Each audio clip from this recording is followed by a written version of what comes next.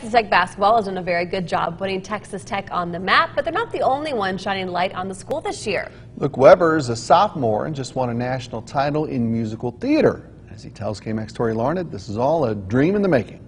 It was kind of surreal. It was hard to believe at first, out of all the people, it was me. I swear I don't know why.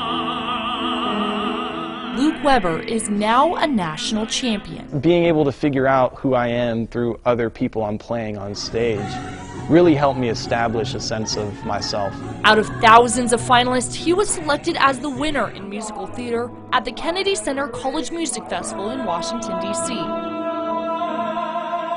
And this victory pretty rare for someone who's only been in musical theater for 4 years. I did not discover musical theater until my sophomore year of high school, and as soon as I did my first musical, I knew that was what I needed to do. His professor at Texas Tech says he's never seen talent quite like Luke in a long time. There is a sincerity and earnestness about his work. Leaders of the Kennedy Center American College Theater Festival said directly he was the best that he had seen at Kennedy Center since 1999. Luke's national acclaim comes with a full ride to a prestigious summer program in New York City, where he'll continue to sing his way to his dream. I don't know exactly where I'm going or how I'm going to get there, but I'm going to be a professional actor someday, and I'm very excited for all the possibilities that come with it.